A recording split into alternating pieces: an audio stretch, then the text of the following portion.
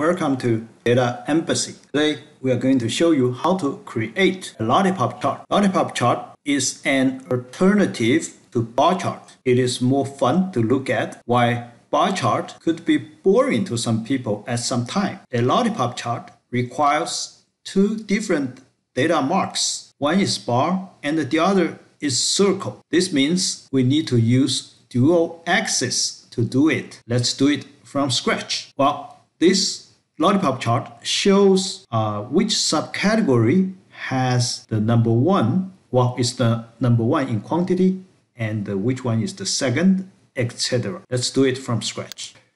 Let's drag subcategory to the columns and the quantity to the rows and make it bigger.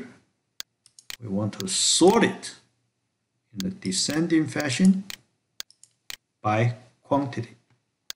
To duplicate the chart, since we need to do a dual axis, press Ctrl key and drag quantity to the right. And we got two charts. For the upper chart, we want to fix it to be bar.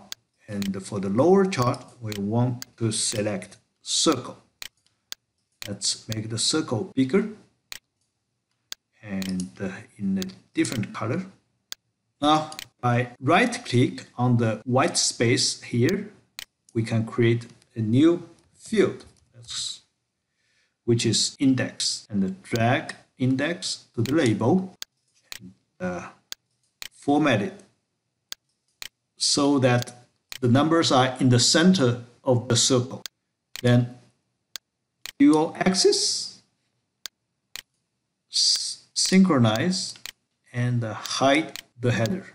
Let's make the bar a little skinnier so it looks like a real lollipop. Let's drag category into the color shelf so the bars become more colorful. Let's drag it here so the chart looks bigger. That's it. We just created a lollipop chart showing which subcategory is number one in quantity, which is number two, etc. Thanks for watching.